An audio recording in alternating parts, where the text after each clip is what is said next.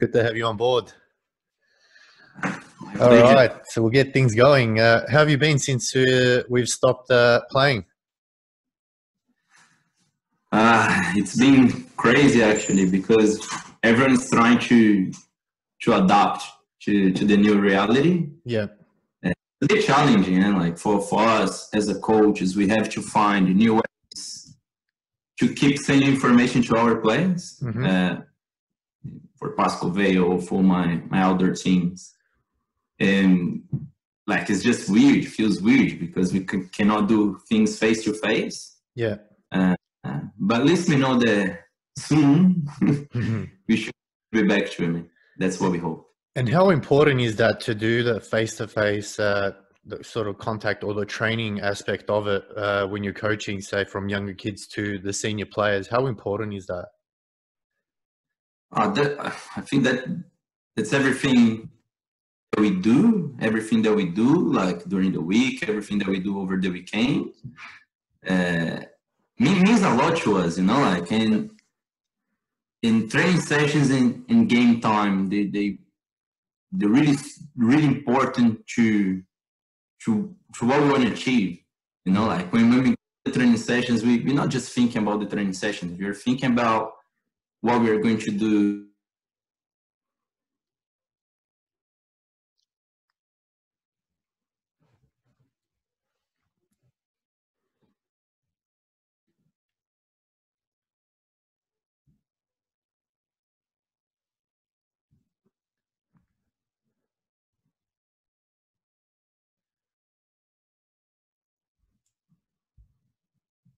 About being face to face is the main part. Yeah.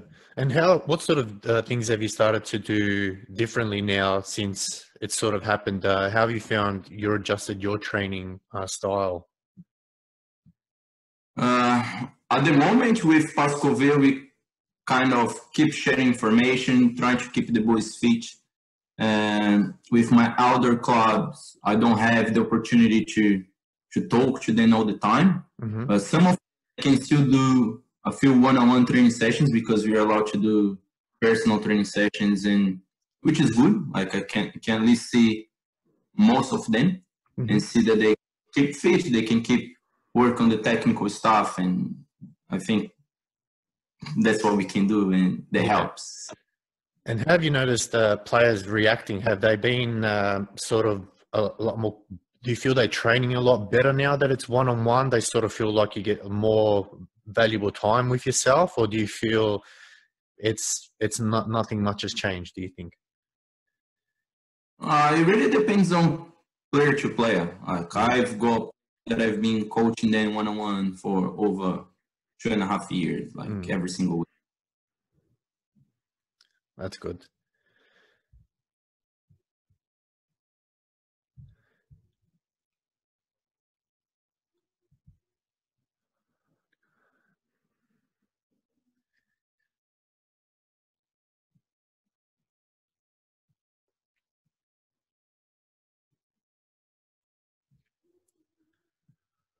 And when you go out on the pitch, you want to give 100%. Doesn't matter what it is.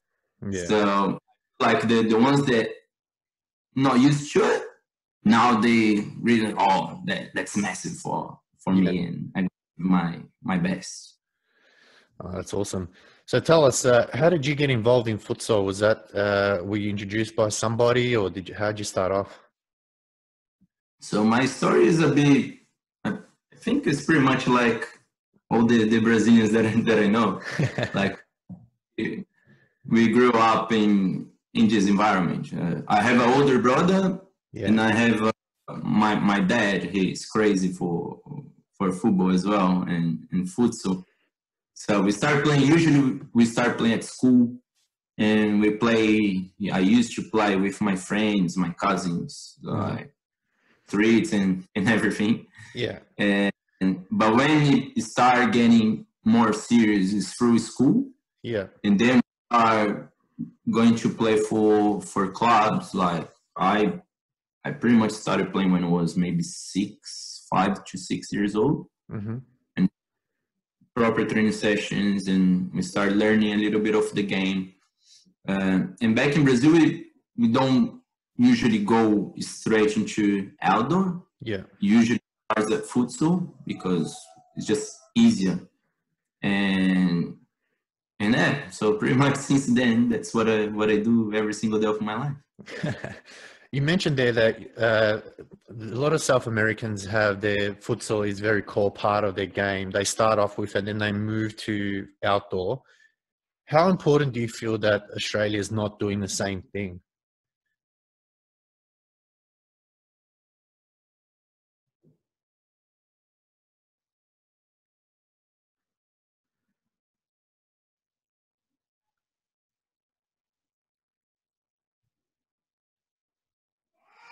You there, mate? Yeah. Yeah, so I just we've got a bit of a slow internet. So in a lot of South American countries have futsal as a starting point, and then once they get to a certain age, they move to outdoor. How important do you think that is that Australia has that same model? Look, it's hard to compare because we have different cultures, and that's the main thing. Like here, we do, in Melbourne at least, we do have an opportunity to play outdoors since we are 5 years old. Back in Brazil, I could never play outdoor in a good environment with a coach or something like that, or for a good academy when I was 5 years old. I couldn't do that. Yeah. I think here there is a big potential for improvement on how that process works, because if you can get kids playing like futsal in outdoor when they are young, like futsal, they develop different skills. Yeah. When they go into soccer, they also do develop different skills. And when you get to a certain age where you can decide what you're going to do, like maybe when I get to 15 years old, what actually happened to me? Do I go outdoor? Do I go?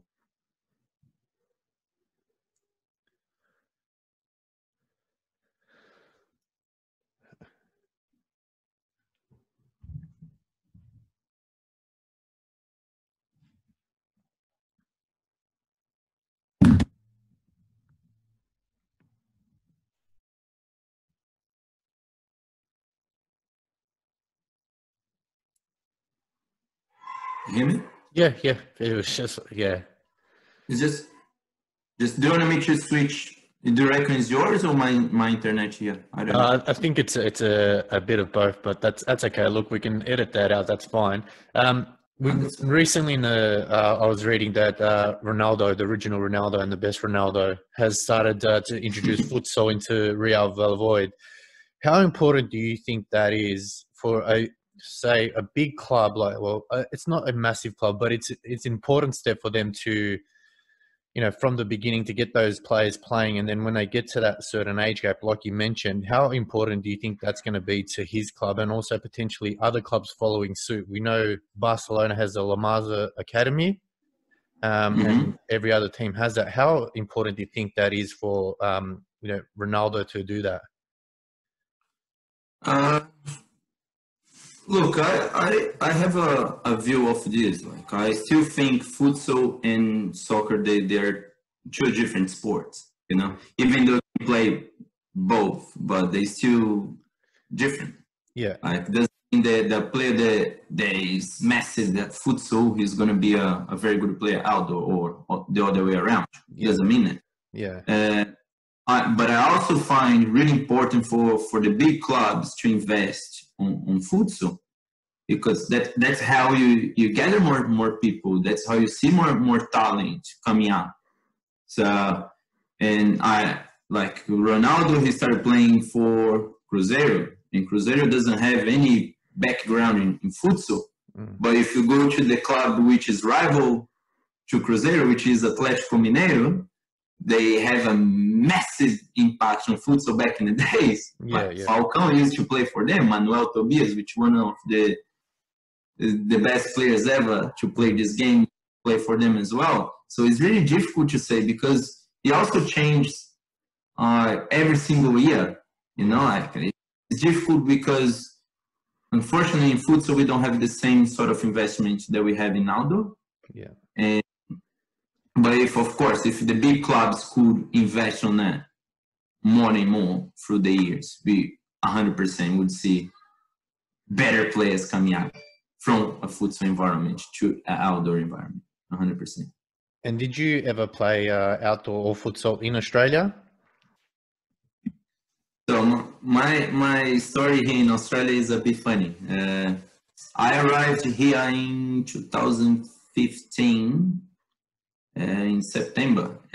There was a bit of off season for outdoor, and I came because I knew Breno since we were Breno Polacci. Yeah. Since we were 10, 12 years old, we used to play together at school.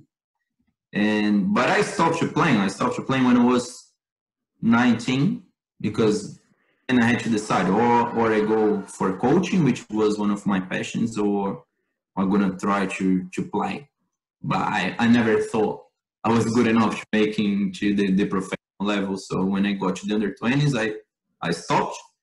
And when I came here, I came because I want to coach. So I wanted to help Pascoe and bringing something different to the boys. When I spoke to Andre before, I spoke to Mauricio before, I spoke to Brent.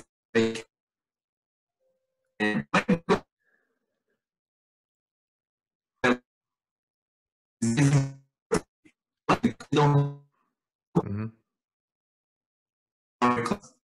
So I was okay, try to play for a little bit because I was still fit. I could just try to adapt to the league and play. Yeah. And I did. So I played for, I think there are people downstairs, maybe they're using the internet.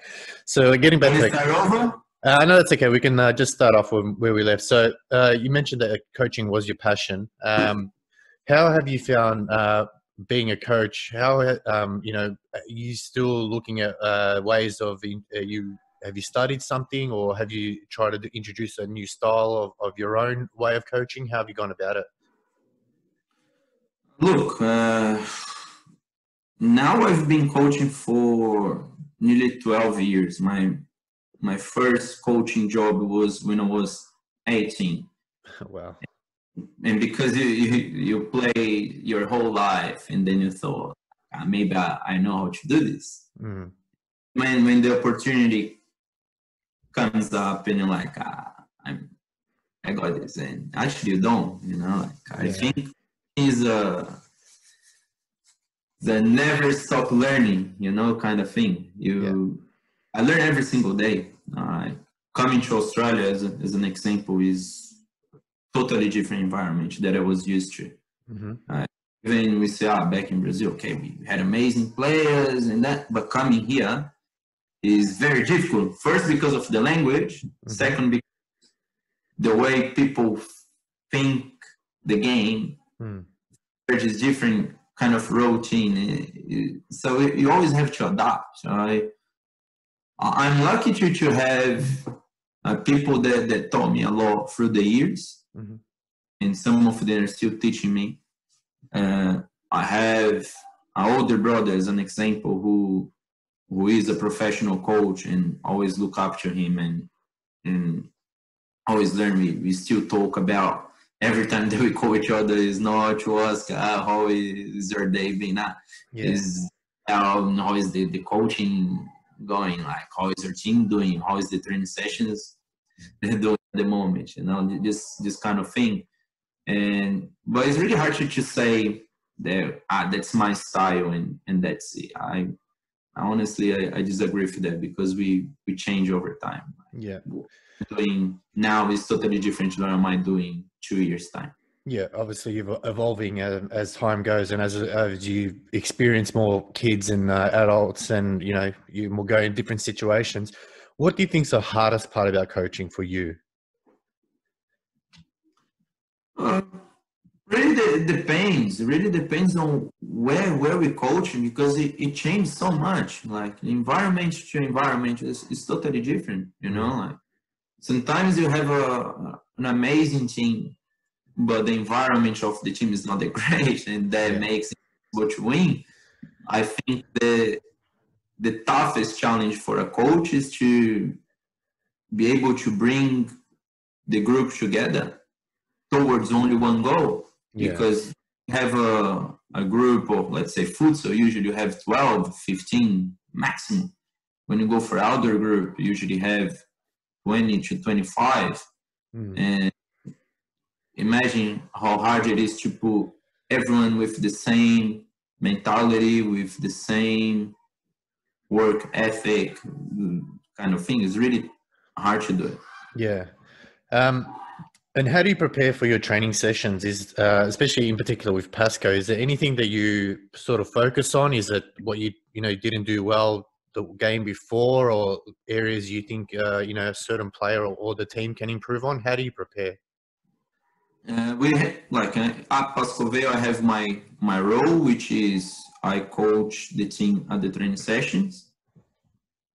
And Paul Vidic, as a manager, he takes care of the game. I'm just there to advise him. Whatever he wants to do, I'm there. We talk, we discuss, and we make a decision. At training sessions, my main role is to put the game style out there in the game plan. What's a bonus for us is we got the footage of all the games that we played 10 years. So if I'm doubt about something, I can just look back and get prepared for it. And we know all the players that we're going to be facing. I'm going to give you an example. Like, we played, I don't know, Marlon. Okay. They got this, and that player. So the training session is really easy to identify what they do well, what they don't do well, and just try to practice that a little bit. And that usually works really fine during the games as well. Of course, you always have to make a few adjustments, but it's really easy for us to watch the games, make a session plan, and try to get it clear for the players. And how much during a game will are you pointing things out to the players that they're doing wrong or not doing, not the structure right there? How much of a influence do you have on that during a game, do you think? As a coach, I think my job is not to get carried on, I can't lose my focus. Sometimes and because we're so passionate, it's really easy. The coach is going crazy, like outside of the four lines there. It happens to me, but I try to stay on my lane, and I try to read the game, pretty much read the game, and because it is a futsal game, and things happen so quickly. So if you're not able to read that in the right moment, I'm not able to give the right advice to the players. But there is another thing. I can give the advice, but the decision making always comes from the player. Now, Green Gully, you were coaching, I think, the under 16s or 15s, or was it at one stage, or if you're still doing it? This year, under 16s. And how have you found that, going from futsal to senior players, a little bit mature, going to outdoor and, players that you maybe at a very younger age? How have you found that for you? And also, how do you adjust? Honestly, for me, nothing has changed, because since I was 18, I've been coaching seniors level and also juniors. So honestly, it wasn't a surprise for me. I deal with that pretty normal, I guess. It's good because it is a good club. There is a very good culture in the club and a good environment, and we see that we're very serious about what we do. And our focus is the player development, which sometimes things get confused in that age group, because 18, some of them are aiming for the seniors level, but still there's still players that need development, and I find that really not easy, but super comfortable to work with that sort of players, mainly with the ones that want to go even higher in their football football life. Yeah. When you're looking to sign a player, whether it be in futsal or outdoor, what type of player do you look for in particular? The type of the player that my team needs, always, because there is one thing that is really important, is the culture of the club. Every club is different. Every club is different. I can't try to make Vale play the way that my team back in Brazil played and won 10 titles. I can't do that. Yeah, yeah. You know, the players are totally different. The culture behind is totally different. The game style is totally different. So my answer for that, we always look for the player who will switch that situation better.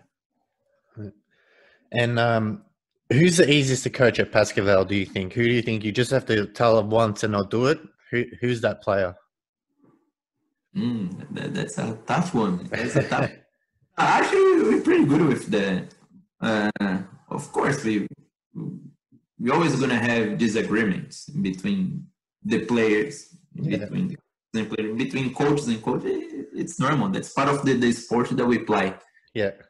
I find easy to talk to the young guys. They're pretty easy to deal with. I think Jake, who has been with us, I think for over a year, nearly 2 years now, and Hamish that just came. It's really easy to work with these guys. The old guys like João, Andre, those guys, they you know, like they sometimes the information they have to give is not just an advice, it's just like try to encourage them to do more things, because when they do wrong things, they already know it. Yeah. They already to tell them, oh, you're doing this wrong. Like they can feel it. They've been in the game long enough to understand when they make mistakes. I guess that the young guys are the young guys, and I guess the older guys are a bit more annoying. They sort of know it all, and don't tell me what to do is type sometimes, not all the time, I guess. This is part of this game. It's part of this game. But honestly, we don't have problems at all with that. Do you have any superstitions before a game? Do you like to do something before any game? Honestly, I never thought about it. I think the only thing that I'm focusing before the game is how I'm going to win this game. Yeah. You know, I try to get motivated. I try to get aware of what's happening around and see who is playing the other side and see the last adjustment that I have to make. But superstition, never been this. You don't wear that singlet's not a superstitious one. I always see you in a singlet. And I just think, is that maybe it's a lucky one? I just want to show off my monada. No, it's fine. It's fine. No superstitions. So Pascoe's lost quite a number of big name players. Lucas Vaz, Felipe Blay, Alejandro recently, Alison De Lima, Maurizio Novak, Aaron Yu, unfortunately to injury. How do you manage that as a coach and try to keep doing what you're trying to achieve, and that's obviously win? How do you manage that from a coach's perspective? So going back when I was 18 years old, like when I was there, I wouldn't know what to do. But once we start coaching, you understand that that's part of it. Players will get injury. Some players might leave. Some players might come. Some players might not perform the way you are expecting. You just have to. That's why you need the group, and that's why you can't have 5 players. You need to have for the league that we play, weeks in and out. We need to have at least 12 players ready to play. Yeah. And not just to play, but able to perform as well. I think what we can do the best is to keep the players motivated. Mm-hmm. They haven't been playing, to know the opportunity will come, and when it does, you gotta be ready for it. And it is a daily thing to work on. Yeah. On the focus, on the mentality, on the preparation. You don't know how long you're gonna be on the court for. You don't know. Like you might be there for 2 minutes, you might be there for 20 minutes. Mm-hmm. You might be there for 1 minute and you play well, and then you earn more 20 minutes. Yeah, yeah. But it is what it is. And like we say, that's what we say. Me and Andre, we always talk about this. So if players leave, and they leave, and we're just gonna adjust and we're gonna keep going. Just gonna keep. Of course, it's hard to see when the friends leave, or when Aaron, who was having an amazing season with us, he get injury at that moment, like the best moment of the season, and he gets like that, and it is pretty heartbreaking, but it's part of it. You've been very close over the last couple of seasons. Obviously, last season, on the final game, weren't able to obviously clinch a win. What do you think's missing from Pascoe to just get you over that line? Do you think is it a certain player? Do you think it's you guys being more consistent across the season? What do you think it is? Good that you mentioned that, because we, at the start of the last season, when we were having our meetings, and we're like, okay, what's our goal for the next 8 months? And we said we have to win one title, and we have to get through the grand finals. We did it. We did. Actually, we achieved our goals. But we know that we could have won, if not all the titles, but we could have won most of them. And when you see that happening over and over again, you're losing in the last minute, you're losing in the last second of the match, you're losing because you could have scored and you didn't score, and you conceded the goal in the counter-attack. Yeah. Those things happening. I think the only thing that we could say is a lack of maybe maturity. Okay. And a bit of concentration as well, because when your focus is on the play, and also it brings your confidence. If you're confident enough to do your job in those which are the most important moments of a match, which is the end of the match, you just have to finish your job. Yeah. It's something that we have to work on, because it's not normal. You're losing games in the last minute, in the last ball of the match. It's not normal. Just something that I have to work on. Yeah. You mentioned, two close games, obviously Series Futsal and SFA going down to the last, minute or so. What do you learn from those games that you tell your players going forward? What can you teach? What can you say to them or teach them, or, explain to them that, hey, look, if we ever get in this situation, this is what we need to do. Is there something that you've mentioned to them after those games or anything like that? We always do say that the game starts when the ref blows the whistle, and we're gonna play to the last second. Yeah, because everything can change in 1 second. So we gotta be prepared for it. It's just like difficult to deal with what might happen, even though like you're super prepared. You prepare for the fifth main situation. You prepare for if you get a player sent off. We are prepared for that. At the moment in the game, when you don't have that time to actually sit back and analyze what's happening. I mean, as a player, as a coach, I can still do that. But as a player, it's really difficult for them. I guess what I always say to them, like, we have to play from the first to the last second. Yeah. And what we have to learn from what happened before is to take our chances. Because if you look in all of these games, and you mentioned those games, but the one that hurts the most, I think, is the game 2 years ago when we played SFA in Adelaide. And we lost the same, like we lost in the last few seconds. Yeah. Right. I think that game maybe hurt the most because we playing so well. We had such an amazing competition, and because like a little bit of concentration in the most important plays, we conceded some goals that we shouldn't have. Yep. Do you feel that your players from the other players? Do you feel that your players will be better from those experiences? Because a lot of players don't get a chance. Like you mentioned, your goals were to be in finals and win a trophy, and you've done that consistently over the last couple of years. Do you feel those players, they sort of grow a lot more from those experiences and understand what's required of them? And like you mentioned, concentration levels. It has to be from start to finish.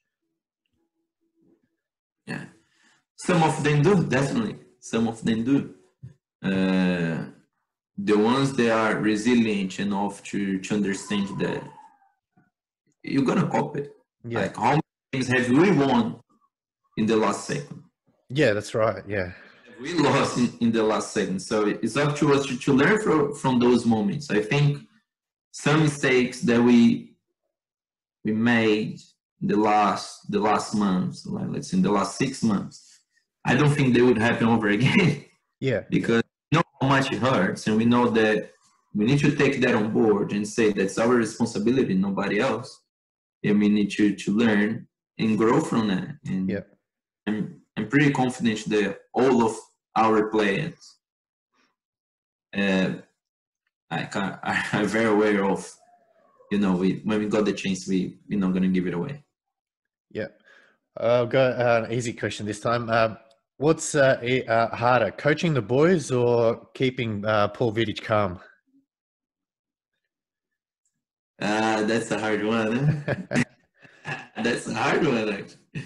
No, I think our boys, it really depends, because we feel like when we get our environment, the training session environment, in the pre-game environment, like we had a good warm-up. Like we know they're going to have a good game. Even when things don't go well at the start, but we know, guys, we got this, we can come back. Keeping Paul Vidic calm, we'll never have. He's so passionate about this game. Yeah. Really, we need to give that to him, because he's someone that loves what he does, and he loves the boys. And Pascoe Vale is the club that it is, one of the most important in Australia. It's mainly because of guys like him. Yeah, absolutely. I mean, it's as much as we can laugh at it, we can see the passion, and that's why we love the game. It's people like that who really care, and it's there's no malice behind it. He just loves it, and you can see that, and as well as yourself and a few of the other boys, the coaches. You won the club's cup. Was that a big relief for you guys?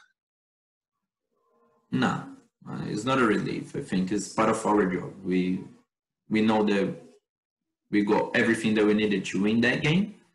I think we played 2 days after we losing the SFV. Is that correct? Yeah. We kind of, guys, we just need to switch off and switch on again. What's in the past we can change, but we can change what's in front of us. Yeah. As a team, we've been preparing ourselves for so long, and we know that we got enough to win this title, and we did. I think it's something that we had to do it. We had to do it. I don't take it as a relief. Yeah. Which team do you find hard to match up with? Is there a particular team that really gives you guys a lot of trouble? There are a few teams that give us a lot of trouble. But I would say Carlton. Carlton is the toughest one for one reason. If you don't match up the Carlton intensity, you lose the game. Doesn't matter how well you play, doesn't matter if you got better players than them, but if your intensity is not the same or above their level, you're gonna lose them. And I've learned in the last few years. It's a good answer, because it leads to the next question. Just before the season ended, you guys played against Carlton, and at one point they were looking like a very big win, and you managed to pull it off. Was that just a bad game for you guys, or were you underprepared, or like you said, you didn't match their intensity? Just because of that, and we had that conversation before the game, and also after the game. We say, every time that we play against Carlton, we know that all we have to have that level of intensity and concentration. We know that we're going to concede goals. because they are a team that can score goals like this. Yeah. And you know, to come back right away, you're going to concede 1, 2, 3, 4, and then forget it. You already lost the game. Yeah. And honestly, we knew that. We knew that. It's just something that we didn't nail before the game. So it's our responsibility. And who are some of the players currently in your youth ranks that, you know, are ones to watch out for? Because Pascoe is a great, as a club from, you know, juniors all the way up to the senior men's. Who's a youth player there that we probably haven't heard of or seen too much that's one going to be to look out for in the future? Well, look, I honestly think the boy that just came from New Zealand, Hamish, he's going to be a very good player in the next few years. And of course, takes time to adjust, but we can see that he's got a lot of potential. I think Adam Hayek, what's his name? Yeah. We can tell that he's going to be a top player in the next few years. We can tell that. And there are a few surprises coming, but I'm not going to tell you now. There are a few surprises for the next maybe 2-3 years. But I'm not going to say. People are going to try to take them from us. Hopefully we can see him. You mentioned Hamish there. You brought in Leo Kimpara, Fab Jr. and Hamish. I know it's only been a few games for them, but how have you found them fitting into Pascoe's culture and system? Also, we brought players that we knew that would fit in the system that we want to play. We know that Fabio is a very strong player and a very intense player. And sometimes, as he lost Alisson, and we know that we need a player that is just intense as Alisson to win balls, to put pressure up at the top. And I think he's doing really well with us so far. Yeah. I'm 100% sure he's going to be able to score more goals, to be even more important for the team that he is right now. Leo, again, we always wanted to have Leo with us because he's a futsal player. Like he understands the game of futsal. He's been in the league long enough to understand how the game is played as well. Because it's not just being a futsal player, but having to understand how serious futsal work. Yep. And I think same as Fabio, like takes a little bit to adjust, to understand how the system is, to understand how we want to progress through the season. And another player that is going to be fine. And Hamish, like, is a surprise for everyone because nobody knew of him beforehand. But we always wanted to bring him even before. And now that he's here, so we know that 1-2 years he's going to be pretty much in the same level as Tyler, Scotty, pretty much like that. Yeah, this question came in Portuguese, so I had to Google Translate it. I'm not sure if the translate was correct. So, why are you so fussy? Fussy about what? I don't know. It just came through in Portuguese, so I had to do Google Translate, and that's what it said. I'm not sure if that's a correct translation, but that's what it came. Say the word in Portuguese. Say the word in Portuguese. Look, my Portuguese is not good. That's fine. My English is not that good either. I think I still have it in Google searches, but when if I find that, I'll get it to you. Another question that came through was, if you could pick 12 Series Futsal players from any team and create a super team, who would they be, and what do you think you would achieve with that team? Achieve what we could achieve. First, I'm going to start from the last question. What we could achieve, I think, with a proper setup, like training sessions, more than 3 or 4 per week, 100%. I think we should be able to play overseas. I mean, play in Asia and have a good experience there. And also, I really believe that we would be able to face some of the good teams from Asia, 100%. But the 12 players, really hard to pick, huh? Really hard. Is that though? If you had an open checkbook and you could sign whoever you want?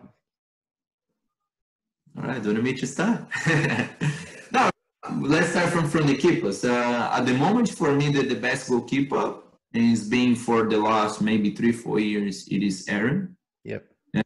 So I'm not going to count Felipe there because Felipe is not playing the league at the moment. Maybe Tamburino, who started with us, and we're really happy to see a player like him that was very shy at the start. Like we didn't even know what to expect from him. And after like 3-4 years, being able to play the level that he's been playing is just amazing. The back there, got a few good ones. Like I would say, of course, Andre, just because of the experience that he brings is super important. Like he's a very regular player, and also Cooper for me is something that every single team wants. Yeah. Like a player that can pass, a player that can shoot from everywhere. He can find little tiny pockets and set up a play. He's an amazing player.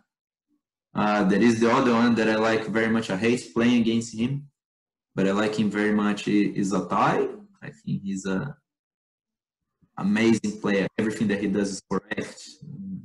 Maybe Atai, and I don't know what we could say. Maybe Temo. I like Temo as well. Yeah. Love Temo. A left footer, which is important. I would say, who else? There's too many players to think about, huh? Of course, we love watching Scott and Cozy playing as well. So I think those boys, they're super fast, they're super quick on what they do. You need to say anything about Fernando and João? I don't think you need to say anything about those two, because those two, that is a joke between the king and the god of futsal. So Yeah. I think those guys are amazing. So how many have I got? I don't know. I think you're up to about 7. 7. At the moment we have the best target in the league, which is Lucas Vaz, who like it's just someone that can change a game because he's just so composed in his actions and also his technique is something incredible. So that's 10, 11, one more. People are gonna kill me after. I didn't say my name. One more. Who'd I bring? I like lefty footers. Let me think about another lefty footer. I'm gonna give that to Pepe. Because from set pieces, he's someone that can decide games. Pretty big super lineup there. If you could manage to get all them on one team, I'm pretty sure that you could win the World Cup and better than Australia. And then you could get Kevin, you could get Alejandro. Like there are 1,000 players that I could bring to my team, and I'm pretty confident that working with them week in and out, we could achieve a lot of things. Yeah.